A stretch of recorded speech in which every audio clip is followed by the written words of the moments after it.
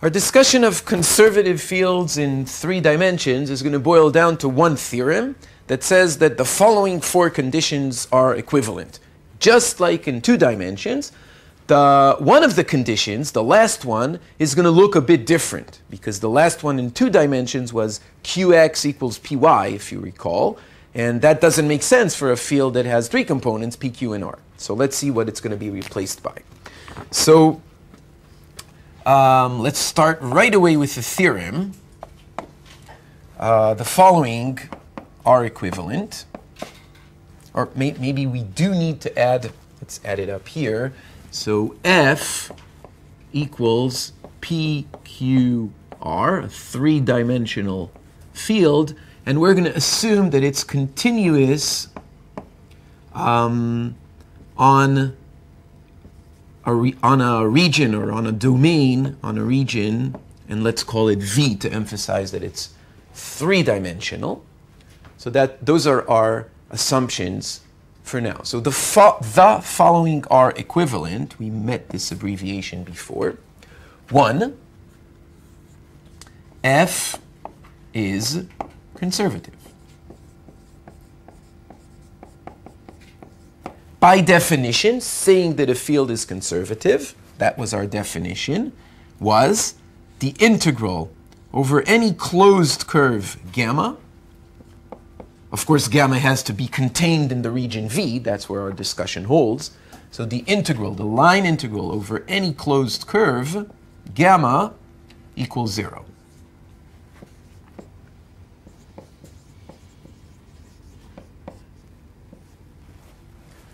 Okay, that was the definition of a conservative field. Remember? 2. This should look extremely familiar because there's nothing 3D in what I wrote so far. This was exactly the same for 2D. The integral over some path AB of f does not depend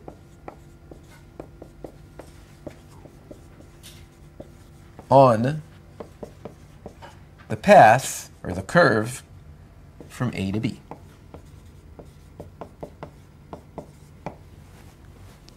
So if you do work along some curve connecting 2 points A and B, it's going to be the same work whether you take this path or this path or this path or whatever. Okay? Still, nothing indicating that we're doing something 3D here. Same thing for 2D. Okay? 3. F has a potential function, meaning f is the gradient of some scalar function. Okay? In which case,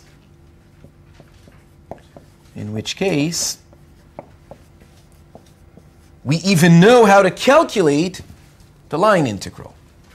The integral over some path AB of f dot dr equals the potential at B minus the potential at A.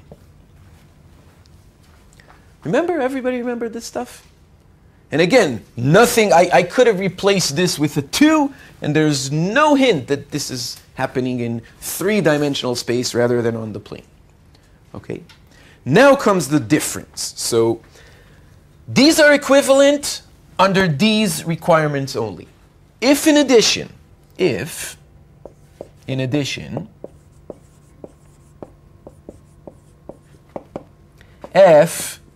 is C1 on V, and so this is a slightly stronger requirement on the field, and there was a requirement on the domain. Do you remember what it was?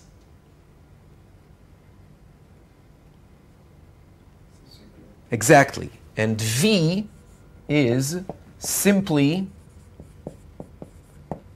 connected. Then the following 3 are equivalent to 4, and we have to decide what 4 is. So this is going to be a mystery for a few minutes. Okay? Now, I just want to remind you what simply connected means. Simply connected means that for any path you take, you can find a surface for which that path is a boundary. Okay? If you remember, we drew the torus, for example, where if you take a curve going around the torus, there is no surface for which that curve is a boundary. Do you remember why I'm doing all these, waving my hands? And we drew that avocado without the center. And then if you take a curve, even if it goes around the center, you can still find the surface for which that curve is a boundary. Everybody remember that? So if you need to refresh your memory a bit, go watch that clip on simply connected domains. Okay? That's important now. So if the domain is simply connected, then there's going to be an additional condition. When this was two-dimensional, when f was just p and q, the condition was qx equals py. Remember that? Now, obviously, it's going to be some condition involving all three. So what is this number 4? What is this mystery condition?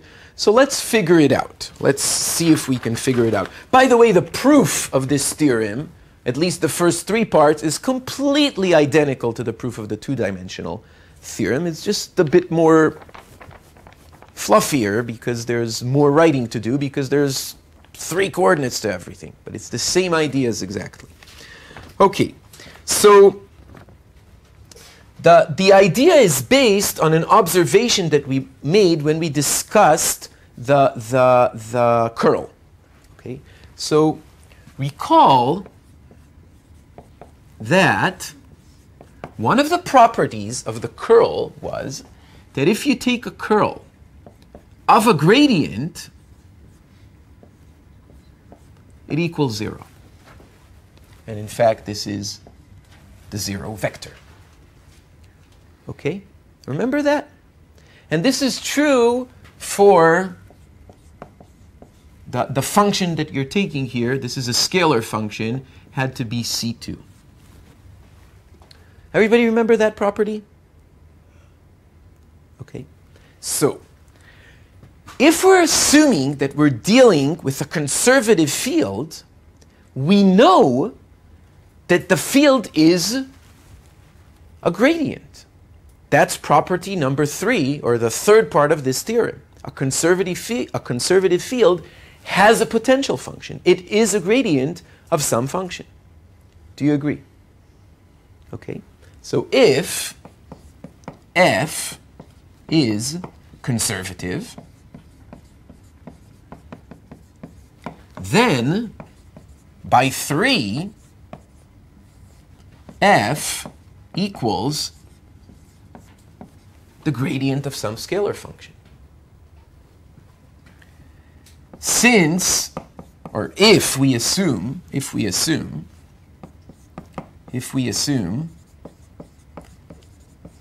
that f is C1, that's the additional assumption for the equivalence to the 4th property. If we assume that f is C1, then phi is going to be C2, because the components of f are the derivatives of phi, and they're continuous. So they're the second derivatives of, the components of f are the derivatives of phi. The derivatives of f are the second derivatives of phi, and they're continuous because we're assuming that f is C1, right? So then phi is C2. Therefore, because of this, if f is conservative and is C1, then it's going to satisfy that the rotor of f is 0. So under these assumptions, we get that f has 0 curl. That's property number 4. Okay, so let's go back and write it here. The curl of f equals 0. Okay, so this little argument that we wrote actually proves that a conservative field satisfies zero curl. But saying that this is the following are equivalent is saying that all these are if and only if statements. So we still need to argue that if the curl of a field is zero, then necessarily it's conservative. Okay, and this we still need to prove. So what we wrote so far proves that 3 implies 4. Do you agree? Okay, we still need to prove that 4 implies 3, or in fact, we're going to prove that 4 implies 1. That's what we're going to prove. Okay, so this proves that 3 implies 4. For the other direction, now let's prove the other direction, namely we're going to prove that 4 implies 1. So if you know that a field has zero curl everywhere in some region V, and you know the assumptions that the field is C1 and that the domain V is simply connected, then you're dealing with a conservative field. Okay? So how would the proof go? Can somebody guess what the idea of the proof is going to be? It should be a one-word answer. Exactly. Exactly. So what do we want to prove? We want to prove 1. What does 1 say? 1 says the field is conservative. What does it mean for a field to be conservative? That the integral over any closed curve is 0, right? So let's take a closed curve. Let's give it a name. I suggest gamma. Any objections? And show that the line integral over the closed curve gamma, any closed curve gamma, contained in the domain, of course, of this field is 0. So by Stokes' theorem,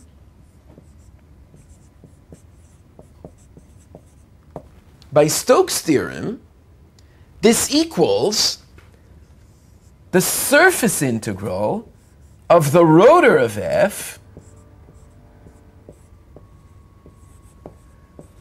over some domain S for which gamma is a boundary. And since the rotor is 0, that's the assumption in this direction. The rotor is 0. This is going to be 0. Clear? And the conditions that guarantee that Stokes' theorem is valid are f has to be C1. Good, that's one of the assumptions for the equivalence to 4. And we need to be able, given a curve gamma, to find a surface for which gamma is the boundary.